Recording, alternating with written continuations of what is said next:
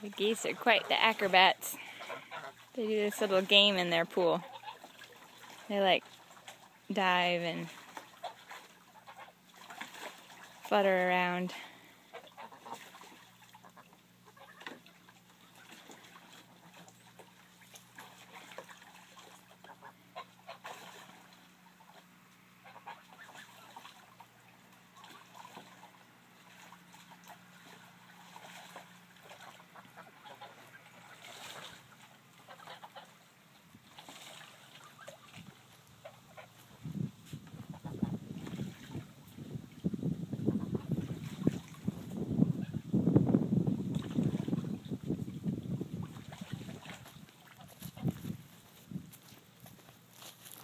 Our rain gutters are working really well. They're just like house gutters. And we've got a pipe up here and a filter for leaves, plain tube. And it comes into our bulk tank right there on both sides of the gutters. We got this door so we can access it. Gutters on both sides, and to fill up our big 65-gallon tank, we only need 1 inch of rain. And if we don't get rain, we can just fill it up with a garden hose. We got some sliding doors, and we put the dog food here because these guys are pretty defenseless. We do lock them up every night, but even during the day we do have coyotes, so by having the dog food here, it kind of helps. It brings our dogs around.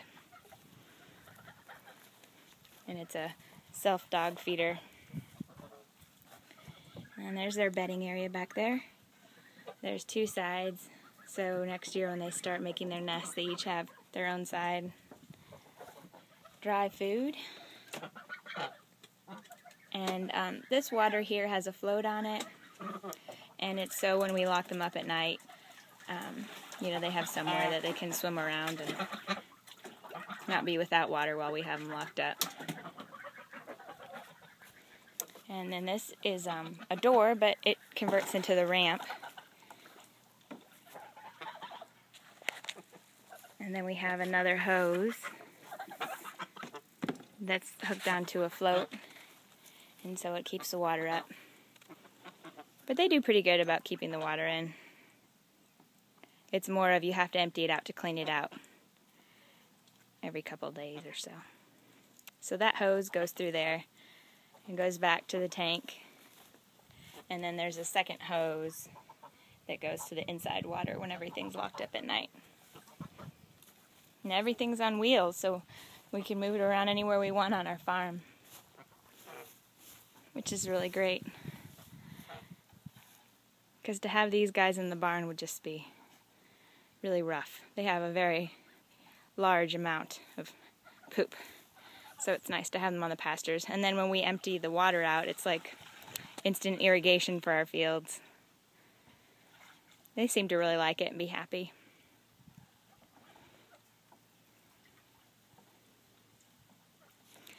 And our rain gutter system's working out really well. We just have to clean it out with a hose every so often, the leaves that get in there. But the amazing thing about these geese is these geese are really young. They're only about 3 months old and they already are huge. These white geese here, we got them at the same time as some chickens that we have. And the chickens that we have are like, no joke, about that big. And these geese are like huge compared to the chickens, and they're the exact same age. And they just eat grass all day long. Grass and forage and weeds, and when they poop, you just see it's like blended up grass. It's the most interesting thing ever, that they get fat off of grass.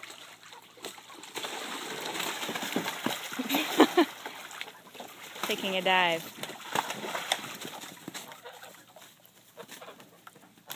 I think that's their version of playing.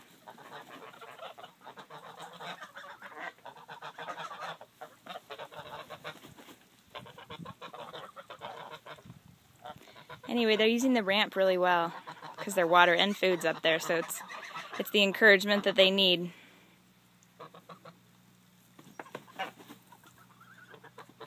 We are trying to train them, though, at nighttime. They don't exactly want to go up there like we want them to. so we can lock them up. But hopefully they'll get the idea after a couple months of doing it. Anyway, overall it's working out really well.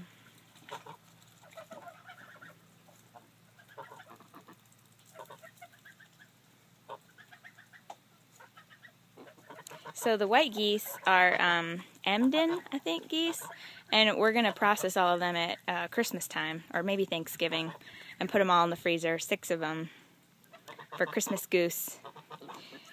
And then these 4 ones here, they're called American Lavender. Lavender is a color, and I guess the breed's American. And we're going to keep them for breeding stock. We got them from Oregon as day-old poults. And they are the friendliest things. They are more friendly than a puppy.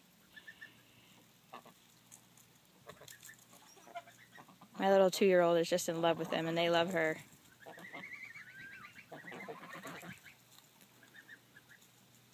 Anyway, there you have it. A mobile goose coop that moves really easy with either a 4-wheeler, ATV, or lawnmower.